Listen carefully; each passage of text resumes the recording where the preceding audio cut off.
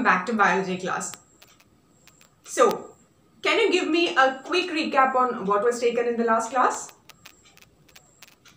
We saw how digestion is complete in the small intestine and how nutrients are absorbed. Yes, so we have completed small intestine, and as you know, the next part is the large intestine.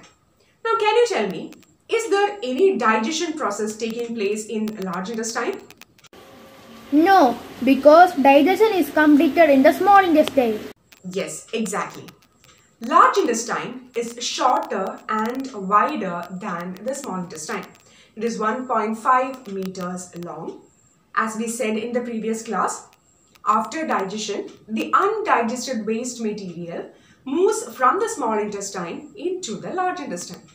And there, the absorption of water and some salts take place. Later, this undigested waste material moves into the rectum and it stays there as semi-solid feces. And then it will be removed time to time. This process is called egestion. So now we have completed digestion in human beings.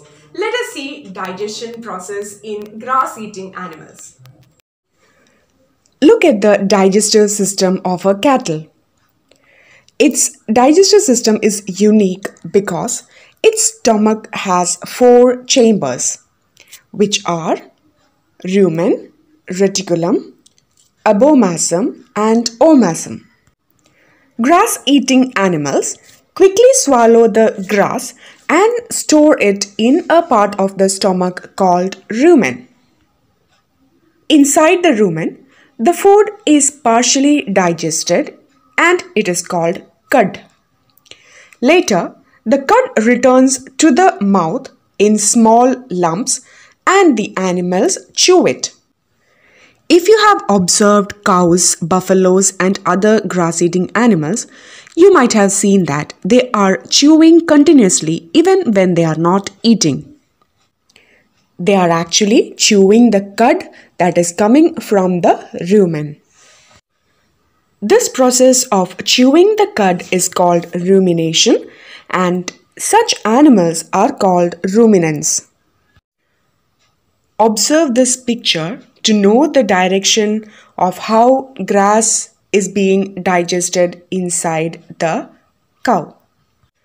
Grass is mainly made up of a carbohydrate called cellulose. Most of the animals, including us, cannot digest cellulose. But in ruminants, there is a sac-like structure called cecum present in between the small intestine and the large intestine. Some bacteria are present in this cecum which helps in the digestion of cellulose. But this bacteria is not present in humans.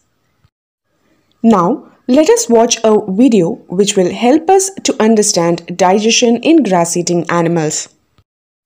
Unlike humans, all grass-eating animals have a special stomach with 4 chambers, namely rumen, reticulum, omasum and abomasum.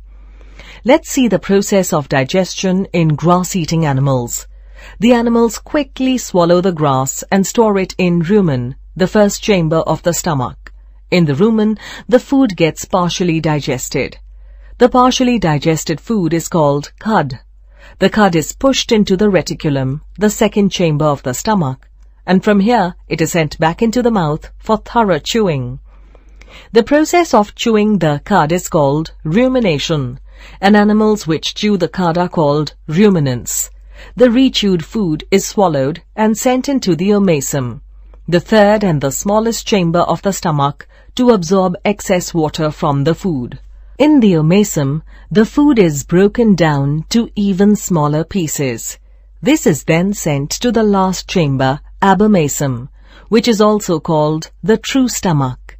The digested food then goes into the small intestine, where absorption of nutrients takes place.